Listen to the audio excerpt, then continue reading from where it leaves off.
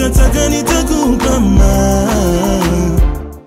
guys, welcome back to our channel. It's your girl Fanny back with another reaction video. If you're new to this channel, make sure to give this video a thumbs up, share it with your friends, and of course do not forget to subscribe. A big shout out to everyone that's been subscribing, liking, commenting, and giving us things to react to. Thank you very much. Thank you for supporting us. And like I said, my name is Fanny. Other than just doing reactions, also do other things which you can find in the description box below. And hope you guys are doing alright. So since this is a long video, I'll get right into it. Today I'll be reacting to Don't Be Sad, Allah Knows. With Hardship there is ease. So without wasting time, let's get into the video.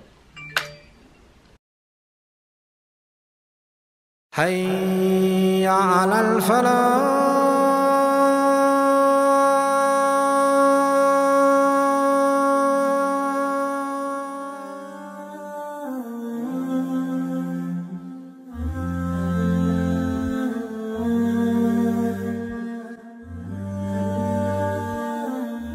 In this world, you will never truly be happy. No matter what Allah subhanahu wa ta'ala gives you, you will never truly be content. This place is designed to break your heart. It was designed that way. If you're looking to be happy in the dunya, you're in the wrong place. How could you feel worthless, my dear brothers? How could you feel worthless, my dear sisters? You're not the servant of Allat or Al-Uzza or Isa or Krishna or Ganesh. You're not the servant of fashion or money or fame or beauty or power or position. You are the slave of Allah. Allah has chosen you from amongst the billions of human beings. Allah chose you and blessed you with Islam. Pain and suffering only becomes negative if it creates a barrier between you and Allah subhanahu wa ta'ala. But it becomes positive. Pain becomes positive, a motivation for you when it brings you back to Allah subhanahu wa ta'ala. Oh my slave, come back to your Lord. Oh my slave, this is a reminder for you that I want to bring you back to me. On them shall be no fear, nor shall they grieve. Don't get stressed out, Muslims, over things that haven't happened yet. That's fear. And don't get stressed out over things that's already happened. Everything has been decreed. The most difficult pill for the Muslims to swallow is article number 6 of our deen, the qadr of Allah. We don't want to admit it.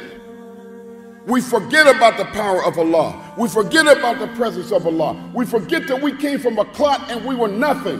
Muhammad ibn Abdullah sallallahu alayhi wasallam had to correct everything because we weren't doing anything right. And we get so afraid because we forget. We fear and we forget that Allah is in control. Surely we shall test each and every single one of you with a loss of wealth, with a loss of life, with a loss of profit and trade. So give glad tidings to those who are patient. Those, when they are tested, they say, to Allah we belong, and to Him we shall return. Upon those people are the blessings and prayers of Allah subhanahu wa ta'ala. And indeed, those are the ones who are truly guided. So if you have Allah, you have everything you desire. If you don't have Allah, nothing you desire will make you happy. Nothing. It'll all in the end bring you misery. Wallahi. And that's the truth.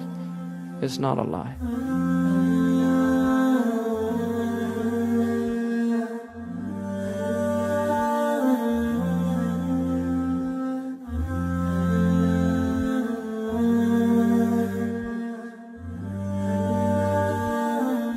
My dear brothers and sisters, I would like to dedicate this talk to every individual who was abandoned by their father, who has loved someone in this world, yet for one reason or another was left abandoned, who has lost someone to death and they couldn't figure out why.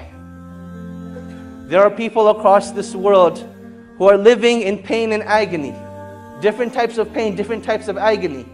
But it always comes down to the same conclusion, that shaitan somehow or another finds a way to get the better of them and derails them from the path to Allah subhanahu wa ta'ala. And this lecture is dedicated to all of those individuals.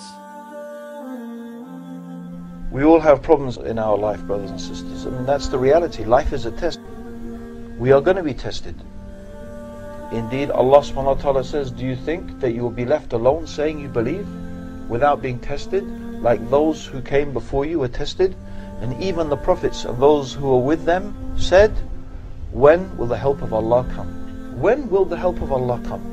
And then Allah says, the meaning of which is, verily, the help of Allah is always near. Subhanallah. So yes, we will be tested. There will be hardship. There will be difficulties. And that is the reality of life. And then you have to realize everything that's happening is from Allah. You know, you don't get depressed. If you forget about Allah, you end up getting depressed. You think things are black and they're gloomy. No, we don't believe this. We believe in happy endings. No matter how bleak it looks out there, it's dunya. You're in the lowest. Dunya means the lowest place. A dunya. We're on the bottom. There's only up from here. Really, there's only up. This place, wallahi, all of you, I'll give you sincere advice, and myself. This place is designed to break your heart. It was designed that way. If you're looking to be happy in the dunya, you're in the wrong place. Trials and tests from Allah subhanahu wa ta'ala are not just the calamities that strike us in terms of death, in terms of loss of wealth, but they're also blessings that Allah subhanahu wa ta'ala gives us that we don't thank Allah subhanahu wa ta'ala for, and we don't use them in their appropriate means. If you are not being tested by Allah subhanahu wa ta'ala, if you do not see that test, then now is the time to realize that you're either being tested by pain or you're being tested by pleasure. They both need the exact same result. You turn back to Allah subhanahu wa ta'ala. The one who is being tested by pain, he seeks Allah subhanahu wa ta'ala's help and finds a recourse out. The one who is being tested by pleasure, he thanks Allah subhanahu wa ta'ala for those blessings, and he uses those blessings to get closer to Allah subhanahu wa ta'ala. How many wealthy people do you know that have a lot of wealth, who have children that are in tribulation, who have sons that are completely wayward? Or really, look out there. People are in tribulation. You think you're looking at him because he has a big house, he has nice Mercedes. If you were in his shoes, you might say, I want to be back in my old shoes, even though they have holes in them, because at least I can sleep at night. In his shoes, I have to take all these pills to go to sleep. When it comes to tests and trials from Allah subhanahu wa ta'ala, you have one of two choices. You can either deal with the pain right now and get closer to Allah subhanahu wa ta'ala, or you can delay dealing with the pain, seeking the pity of others, seeking help from others, and prolonging the pain without any recourse. And it's very important to understand the cycles that individuals go through when they go through pain. When they lose someone that they love, when they feel betrayed by another individual, the very first reaction they have is to isolate themselves. They want to be alone. Now this is more significant when it comes to men, because men naturally like to deal with their own pain. They don't like to speak about it. Women naturally like to speak about their pain and suffering, and that's why their first reaction is going on the phone, going to see their mothers, going to see their friends. However, when it comes to true pain, at one time or another, you will try to isolate yourself. And this is the first thing you need to recognize, that this is not what you want to do. This is not a natural reaction, but rather it is shaitan telling you that you will feel better when you're alone, because you're the only one that understands what you're going through. It is a deception from shaitan. So while you may need to be alone for a little while, prolonged isolation is very harmful and detrimental to your situation. What you want to do at that time is that short period of time, once you've gotten over that initial rage, that initial pain, then after that you need to get around the believers. You need to get around people who are going to remind you of Allah subhanahu wa ta'ala. Even in Nabi sallallahu alayhi wasallam, and he is the Prophet and the Messenger of Allah, he went through stressful moments. What was the solution that Allah gave His beloved Prophet Muhammad sallallahu alayhi wasallam? Did Allah subhanahu wa ta'ala say to him, "Oh Muhammad, go and see psychologists and counselors so you could relieve your stress? Go on antidepressant tablets, get a high dosage of that"? Because this is what happens these days. Not that I'm against it, saying it's right or wrong. That's not my topic. But I'm saying that the best relief and the best cure and the best medicine for depression and stress is the one that Allah gave Muhammad sallallahu alayhi wasallam and gave to the entire ummah. So Allah Azza wa Jal gives him the cure, and He says, فَسَبِّحْ بِحَمْدِ رَبِّكَ وَكُن مِّنَ السَّاجِدِينَ وَاعْبُدْ رَبَّكَ حَتَّى يَأْتِيَكَ الْيَقِينَ. This is the cure. This is the medicine. Remember Allah Azza wa Jal and glorify Him. Prostrate to Allah and pray to Him. Continue worshipping the Lord until you meet your last moment in life. And this is what every individual who's going through pain and suffering needs to realize. That this point of pain and suffering is not that Allah subhanahu wa ta'ala wants to punish you, but rather this is a calling from Allah subhanahu wa ta'ala. "Oh my slave, come back to your Lord. Oh my slave, this is a reminder for you that I want to bring you back to me." And this is one of the wisdoms of trials and tribulations. That while we call each other on the phone, while we text message each other, the calling of Allah subhanahu wa ta'ala comes through trials and tribulations. And you can react one of two ways. Either you can deal with the pain at that moment and decide to get closer to Allah subhanahu wa ta'ala. Or you can decide to just restrict that pain to yourself, not do anything about it, and then you'll see what it does to your deen. And this is the last stage of the cycle of isolation. That once you're isolated, you will see that eventually your deen starts to disappear. The content of your salah, the khushu in your salah, it disappears. Your ability to recite the Quran is no longer there. Your ability to fast during the day, it gets taken away. What did you do differently? What you did differently was you gave yourself into shaitan. And shaitan's promise is that he will lead you astray. He will lead you away from the path of Allah subhanahu wa ta'ala. So in times of trials and tribulation, you need to seek out the believers. You need to seek out the righteous and let them be your guide and help to Allah subhanahu wa ta'ala. Everybody has their tribulations. And it's very rare, people that have happy time, wonderful life, all that, those people are rare. But Ibn Abbas said, the foundation of dunya is tribulation. The best worship is waiting for the ease from Allah to come when you're in hardship. So if Muslims would just have that perspective, they would realize that if I'm just patient here with all these tribulations, I'm in ibadah. You could just be sitting in your house.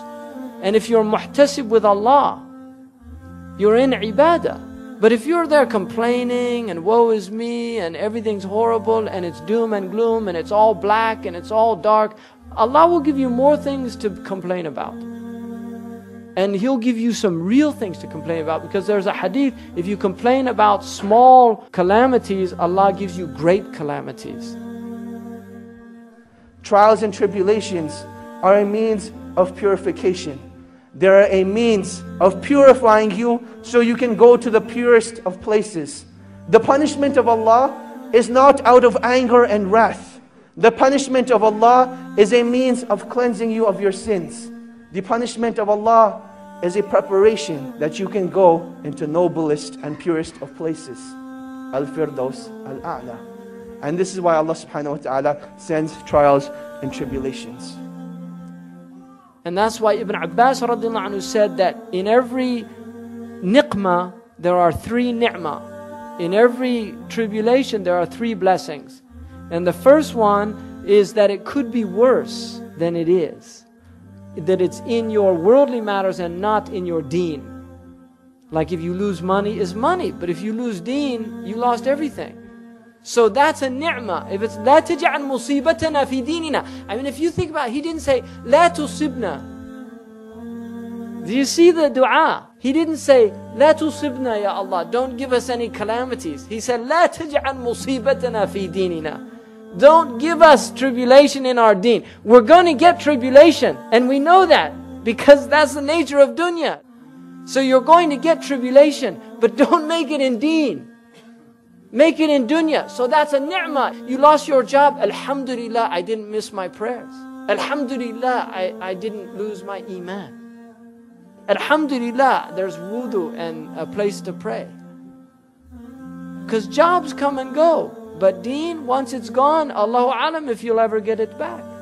And then the final one, it's in this world, it's fi dunya wala fil akhirah. As long as the musibah is in this world, it's a ni'mah.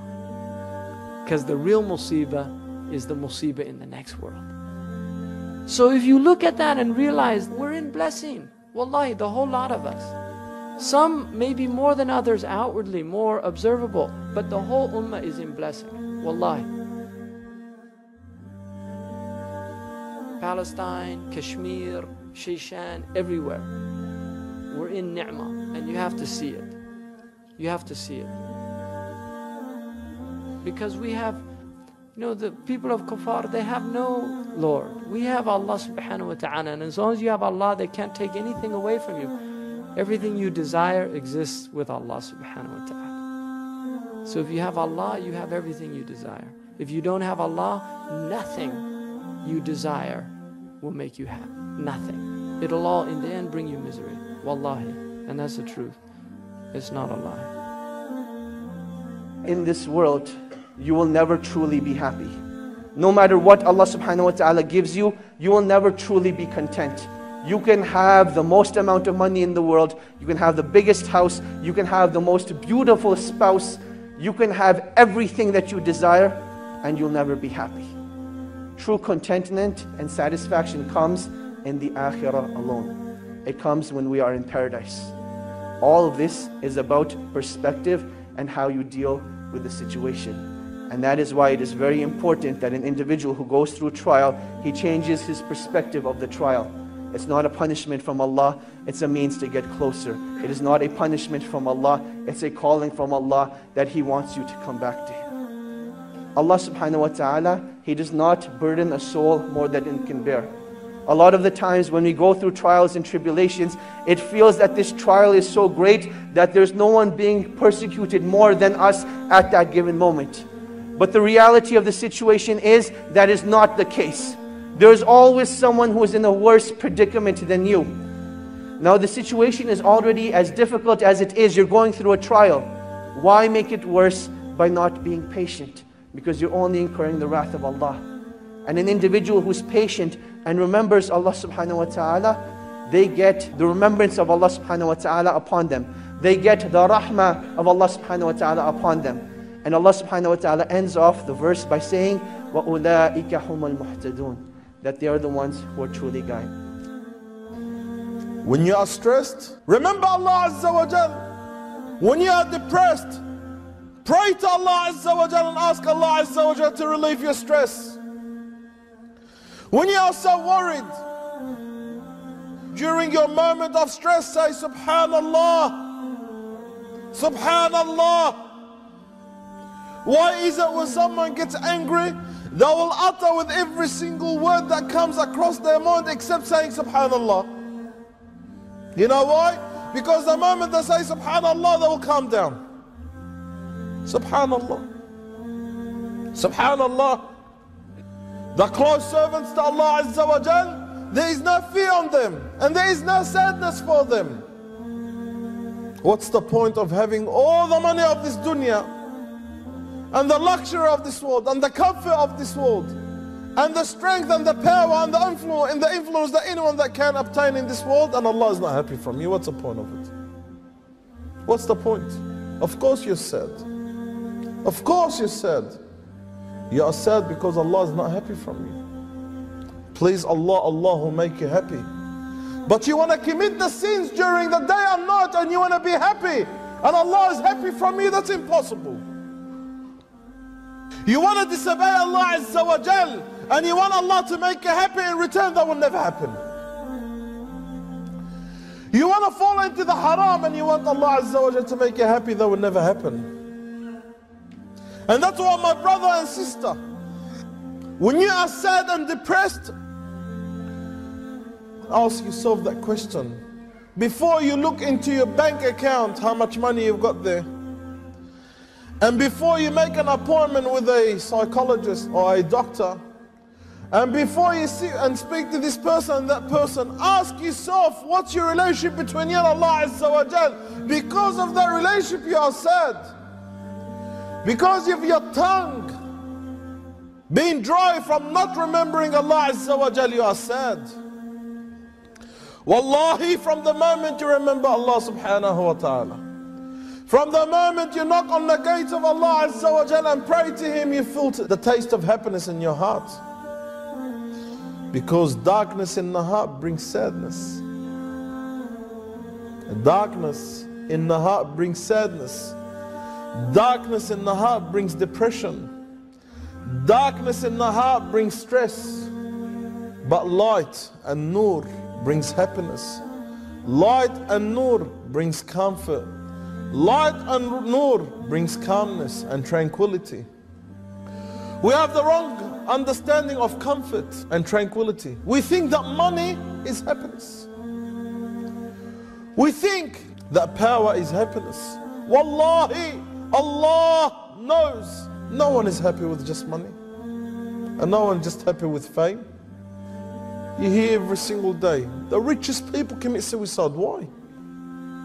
The most famous people are on drugs. Why? If they were happy, why do they go on drugs for? If they were happy with the money they had, why do they commit suicide for? Dunya is their worry. Dunya is their stress. Dunya is their concern. But subhanallah, you're a mu'min, you're a believer. That's your concern every single day, is how to please Allah Azza wa Jal. You sleep the best sleep. You wake up the best. You eat the best. Your heart is the best. Your comfort is the best. Subhanallah. When you please Allah Azza wa Jal, Allah puts happiness in your heart. When you please Allah subhanahu wa ta'ala, Allah makes you content. When you please Allah subhanahu wa ta'ala, Allah Azza wa Jal will bring you satisfaction. When you please Allah subhanahu wa ta'ala, Allah subhanahu wa ta'ala will make you from amongst those who is happy. Allah will relieve your stress. Allah subhanahu wa ta'ala will take away your depression. Allah subhanahu wa ta'ala will make you concerned and matters are worthy to be concerned. Wallahi, yes, there are moments that we are stressed. Wallahi, my brothers and sisters, our only way of happiness and relieving stress from us is to please Allah Azza wa Jalla. Turn to Allah subhanahu wa ta'ala and Allah will turn to you. Be with Allah and Allah will be with you. Do the righteous deeds and actions and Allah subhanahu wa ta'ala will give you happiness. If you are stressed, fear Allah Azza wa Jalla, Allah subhanahu wa ta'ala will make an opening for you. If you are stuck in a problem, fear Allah subhanahu wa ta'ala and Allah Azza wa Jalla will take you out of that problem. If you are depressed, fear Allah subhanahu wa ta'ala and Allah Azza wa Jalla will make an opening for you out of that depression. Rely on Allah subhanahu wa ta'ala and you've got everything. Rely on Allah Azza wa Jalla and Allah subhanahu wa ta'ala will give you everything. Rely on Allah subhanahu wa ta'ala and Allah Azza wa Jalla will grant you everything. The Prophet ﷺ said that if any of you is ever tried by a tribulation, then let him remember his trial and tribulation through my calamity. For indeed it is the greatest of trials. What is happening here, the Prophet ﷺ is alluding to the death of the Prophet ﷺ. It is the greatest trial that every Muslim goes through without even realizing it. And let's look at why. You look at the status of the Prophet ﷺ, he was every man's best friend. So people lost their best friends. People lost their consolers. The wives of the Prophet lost their husband. The Muslim community lost their leader. The old women in the community who had no one to tell their problems to, they used to tell it to the Messenger of Allah. They lost the ones who would hear them out. Now imagine the greatest of all trials. The Prophet ﷺ was our direct link to Allah subhanahu wa ta'ala. The Prophet ﷺ was our direct link to Allah subhanahu wa ta'ala. In times of trials and tribulation, you have a decision to make. Either you can get closer to Allah subhanahu wa ta'ala, and that is your way to paradise. Or you can decide to live with your pain, seek the pity of people, and let the pain get worse, and create your own destruction. He who has Allah has everything. I pray that Allah subhanahu wa ta'ala alleviates the pains of every believer and of every Muslim, and that He makes it a path to get closer to Allah subhanahu wa ta'ala, rather than a path that leads away from Him. Jazakumullahu khair. Wassalamu alaikum wa rahmatullahi wa barakatuh.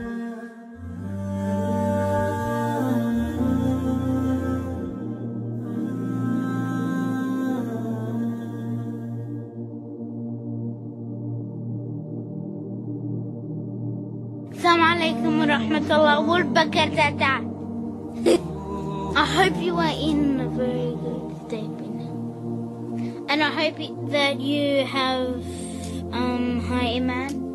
I want to tell you, don't ever be sad, because Allah's with you. This life is not worth of being sad. So you should always smile, even sometimes you feel sad. I also feel upset a lot of times, because I really just want to go home to Jenny, and I want to listen to Quran, and I want to read Quran all day. If you ever feel sad, you should just go do sujood, and you should remember that you're from the Muslim Ummah. That means that everyone is making dua for you, including me. So just keep your head high and be strong. Because after hardship is ease. Just like Allah promised in the Quran. When you feel sad, remember this life is just a test. And soon it will be over. And you'll be happy forever in Jannah.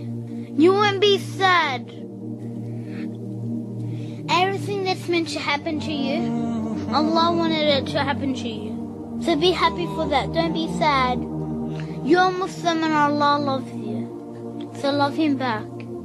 I know I'm just a little girl. But please listen to me when I talk. And when you get to Jannah, you won't even remember these times. And when something bad happens to you or you get hurt, Allah will take the bad things away.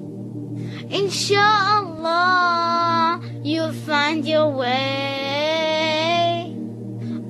Sorry about that. Sometimes Allah tests us with hardships, but Allah tests the people that He loves. So He loves you, and I love you too so much. I hope this made you happy. Assalamu alaikum wa rahmatullahi wa barakatuh.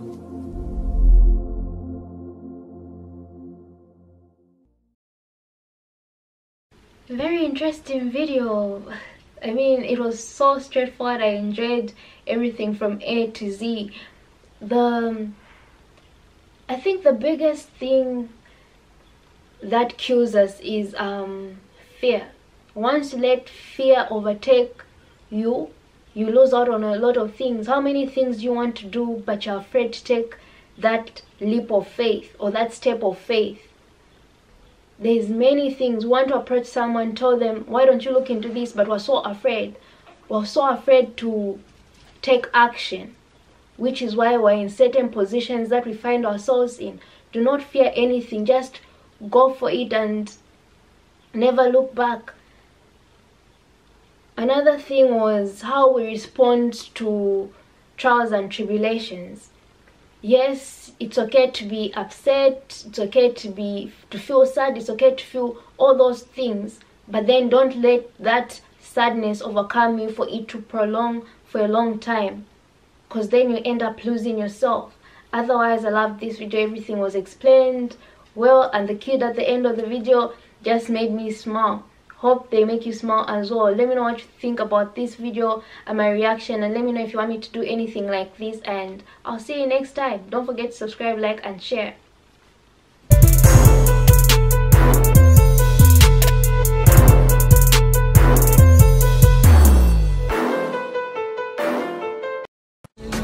When I think about you